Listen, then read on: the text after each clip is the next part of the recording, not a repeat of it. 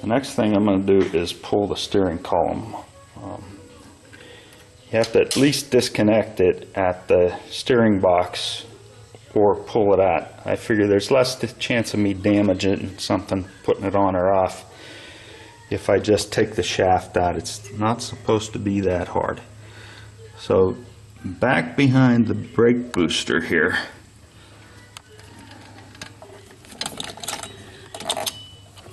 there is an attachment. It's a little cotter pin right here that attaches the cable that prevents you from taking the key out of the ignition with it in either no, without it in park. Actually, it's got to be in park to take the key out. So that shaft needs to be disconnected. Then down at the steering box where the rag joint is,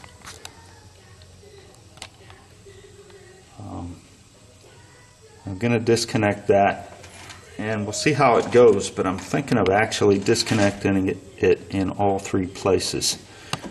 There's a pinch joint over here that goes onto the steering box.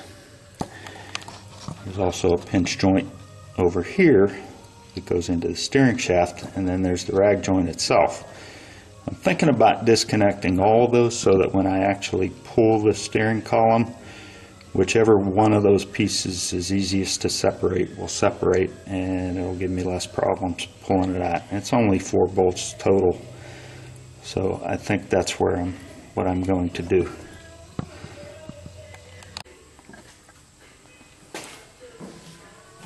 Okay, a very long extension is your friend when trying to get these pinch bolts off. This looks like one of those where I'm going to have to work it both ways because there's a little bit of rust on it. The point is, you don't want to force these things and snap them off, and then you have real problems. Important thing to remember here, there's a indentation in that shaft, and the pinch bolt actually goes through it, so you can't just loosen this. It's got to come all the way out, otherwise it'll still be connected there. Socket has to be the 7/16, and it has to be 12 point, because that's how the nut is actually, or the bolt top is actually made.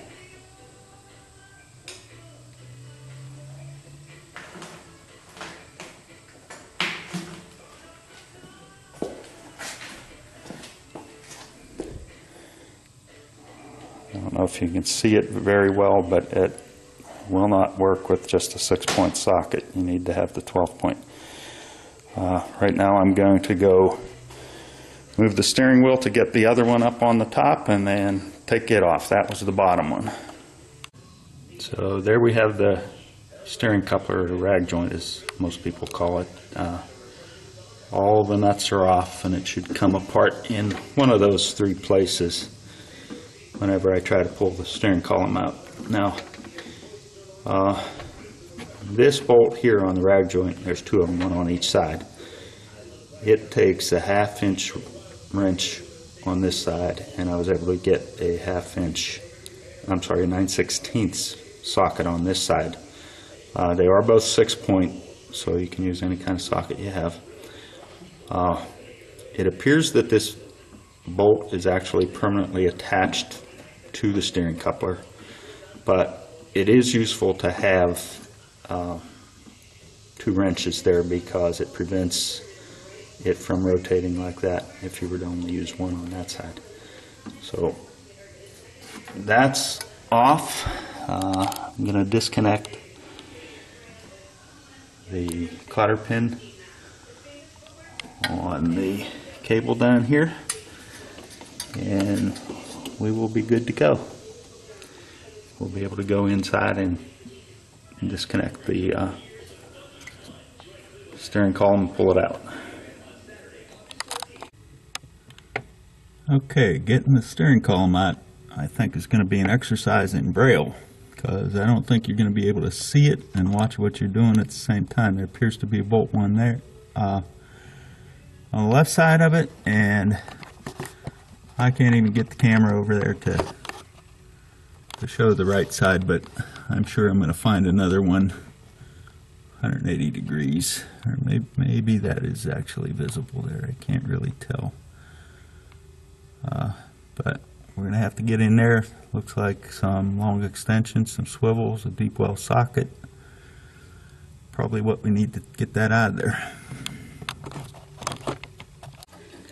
Okay, this here is the plate that holds the steering column in. There's a bolt that is permanently attached to it on this side. The other side, you can see there's a carriage bolt hole. Okay, so that bolt comes out.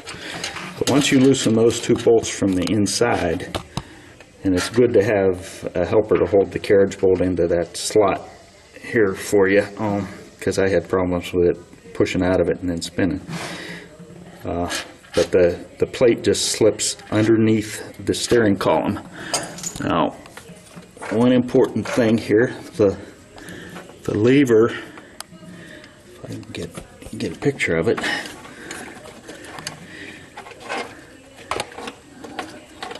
I'm going to pull these spark plugs out of the way, spark plug wires.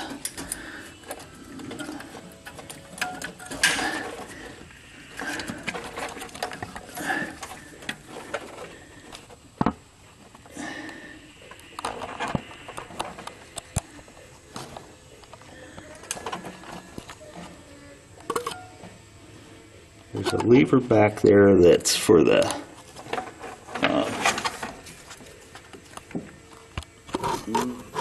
cable. It holds that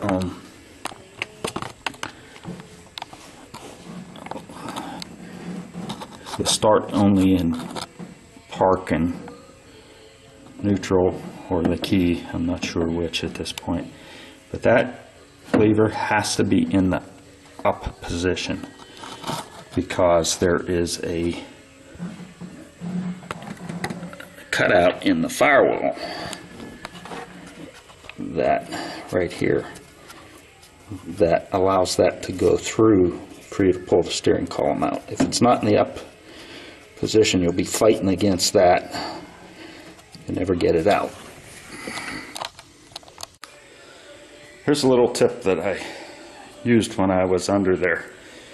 Had to use a long extension and a universal joint to get it up and under there. And a lot of times what happens with universal joints is they're kind of floppy. So what I did is wrapped it in tape to give it some rigidity, because without the tape that thing just flops down like that and it's hard to keep it on the bolt. But with the tape it keeps it more rigid, makes it easier to keep it on the bolt. Now, I just grabbed masking tape because it was handy, but black electrical tape is the best thing to use for it because it stretches a little bit and it's sturdy. It doesn't rip like the masking tape. Now we're going to go under the steering column and get ready to remove this thing. Looks like there are 3 Phillips screws holding the cover plate on here, so they're going to have to go.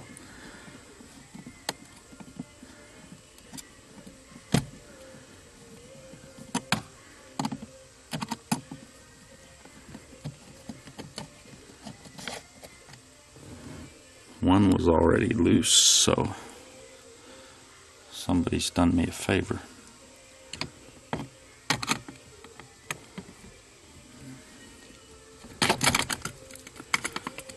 Two were actually almost off. Okay. What we have under here is the control that allows you to raise the headlights kind of manually if the headlight switch is defective. So I am going to take that off as well. And there are 2 bolts holding the steering column up. Once we drop those,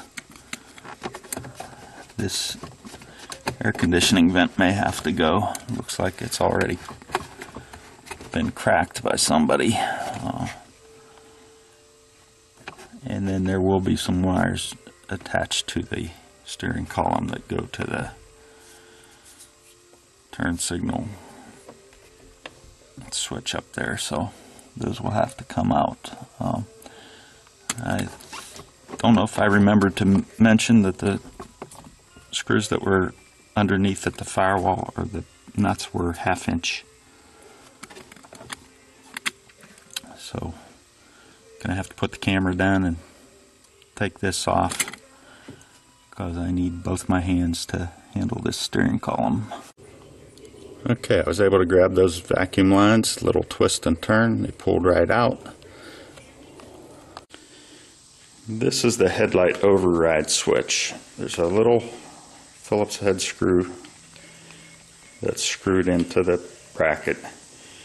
And then the thing you want to know is there's a tab here at the top that you twist and free the tab from the bracket, and it pulls right out.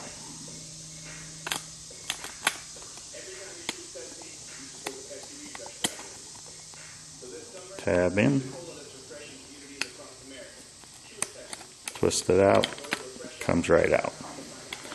Another thing, on the air conditioning vent, it was in this orientation. This is the vent in the car. This is the one over by the firewall. Right next to the reset for the trip meter, there's a little bracket. And this was finger tight, but it looks like it's probably a 1/4 inch screw held it on. Once I took that screw out, I was able to shift it over, take it off of this end, drop it down, push it back, out it came. Piece of cake. I double checked, and this is actually a 5/16 holding the air conditioning vent in. I'm going to go take the steering column out now. It's 9/16 bolts that are holding it in. Looks like there's going to be some wiggling that's going to need to happen to get it past the brake pedal. So I'll try to set up the camera on one side of the car, and we'll see how difficult it is.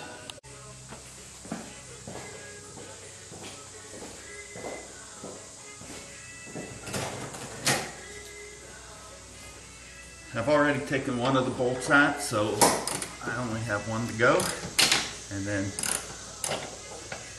the steering column will be free except for the electrical connector, which I can't see from the bottom, so hopefully when the steering column drops down, I'll be able to take it off.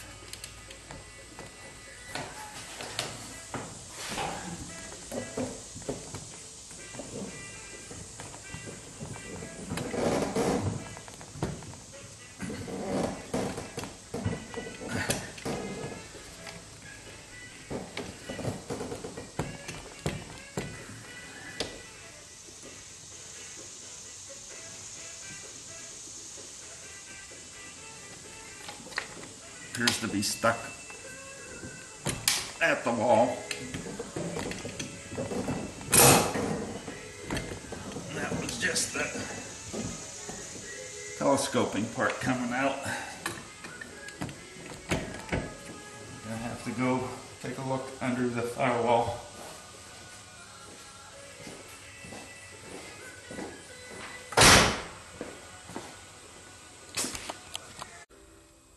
Okay, after a lot of persuading, the rag joint finally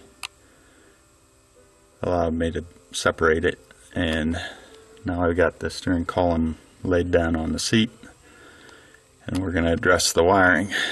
There's a condenser over here. It's got a quick connect that we're going to disconnect. We're going to pull these plugs off of the ignition switch, and I'm making a note that the large pink wire is closest to the front, or closest to the driver, and at the top, so that when we put them back in, and I'm not sure if this is one or two connectors, so if there are two, the second one has a brown wire closest to the driver on the top, so when we put them back together we'll know how they go. And then these wires here go into another connector behind there, and once I get these off I think I'm going to have a little bit more room to work with that, so that's the next thing to take off.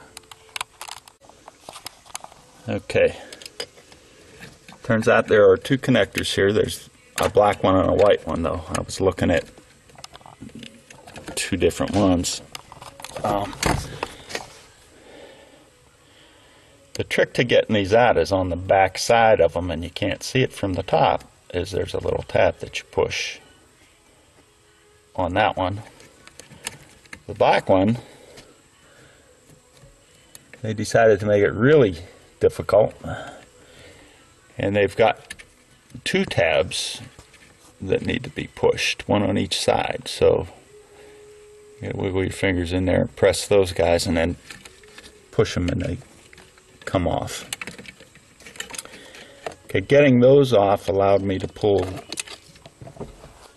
this connector out, and the trick to this one, it's hard to see whenever you're looking at it, but there's a tab on this side of the connector that you have to get a screwdriver behind to pull it out.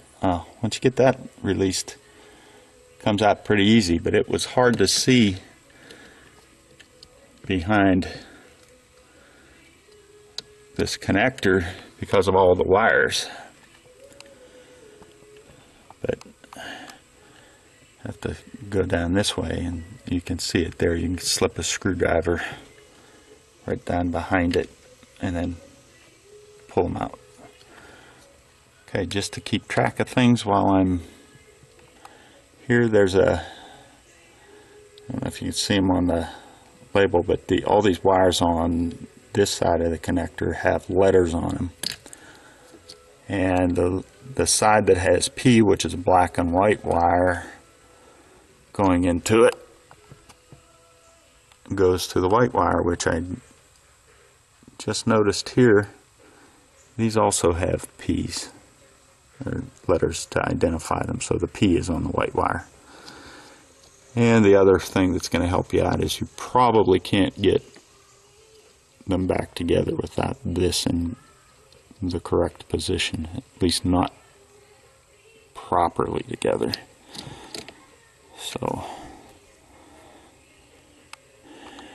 that's that, and it looks like that is all I have to get the steering column out. So I did take the connector for this condenser off. I didn't want to take the ignition switch off the column because I didn't want to run into problems with realigning it, but you may want to do that. Okay, a couple things here. Since I was working by myself, when I went out front to work on the rag joint area, the weight of the column came down on these two screw-in points for the little trim piece that goes up. So now I'm going to have to pull the dash pad off, which won't be hard since the steering column is out. There's just a few bolts, a few screws really. Two there, a couple over on this side. Feels like two, and one up in the center here, and that will come down, but I'll have to take that off now to fix that. The other point, which was quite a bit of my problem in getting the thing out was with this piece from the rag joint still on the column. It was interfering with the booster and making it hard to move the steering column